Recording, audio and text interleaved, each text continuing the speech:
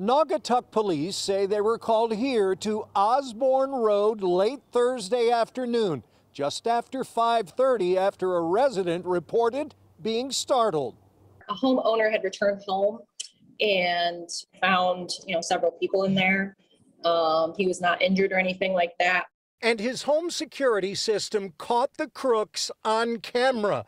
And by the time police arrived, they believed the suspects were still inside the home, based on preliminary information. Additional resources got called in. There was a couple canines that got called in to assist because they had information to suggest that these people were potentially armed. But they were gone.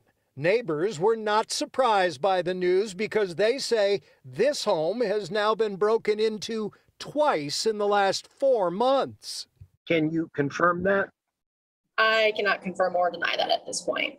I was very scared. I have young kids and this is a safe place. That's why I moved here.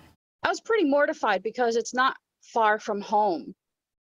I live on, that was at the top of Osborne Road, and I live on the opposite side of the woods from Osborne Road. Police said there is no threat to the community at this time, and the preliminary investigation indicates they believe the home was targeted.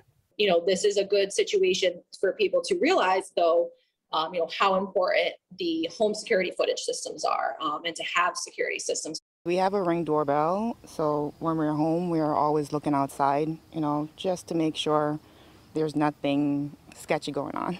And police remind you, if you have a tip for them and don't feel comfortable sharing it, you can still do so anonymously. Here in Naugatuck, Tony Terzi, Fox 61 News.